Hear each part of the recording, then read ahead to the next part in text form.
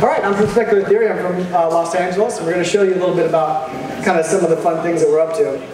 I'm going to talk super briefly about what storytelling is in VR. This is something that has been talked about quite a bit. We're still kind of grasping what that is, and we're learning about it. I won't talk about that too much. My talk will be more about the technology behind it, but I will point out that I love to tell the story that, the first TV show is just a recorded radio show. So all these mediums kind of copy the one before it, and we're learning how to tell stories in virtual reality. And I just draw the quick conclusion that it's a big difference between watching a screen and all of a sudden literally being in a scene and being one of the characters.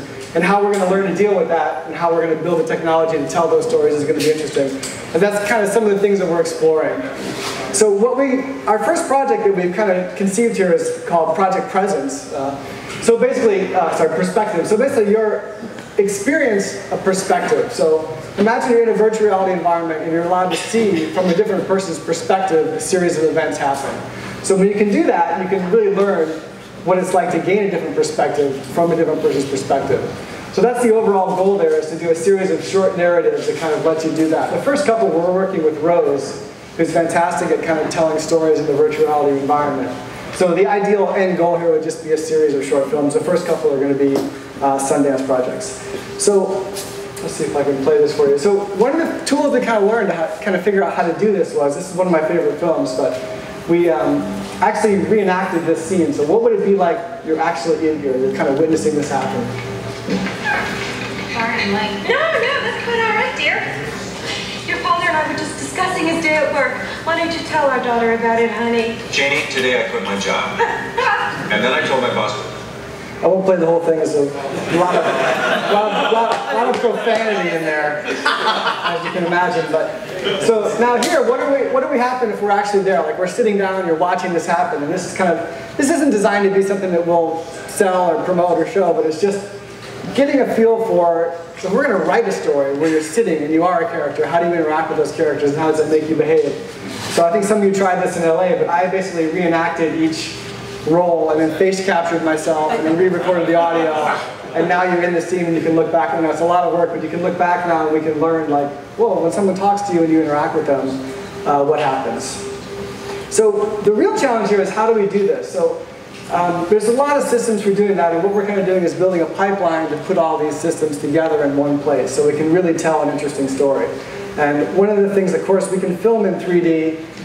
There's lots of ways to do that.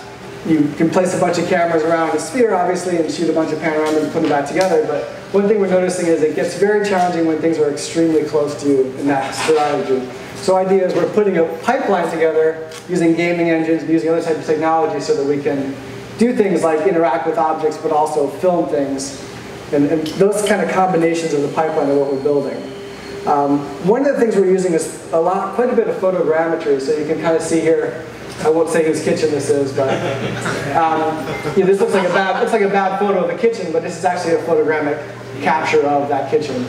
So the idea is that when things are really far from you, we can get away with a lot. So we can shoot panoramas and do flat images, but as we get closer, we need technologies that capture models and things like this, so we can do a photogrammetry solution where we're moving around. And then when we get really close to something, that's literally a game engine. If you want to touch something and you want head tracking and look down. So the general goal there is to put all those things together and be able to make this really immersive storytelling environment. So that's what we're up to, is building those tools and learning how to tell stories about that.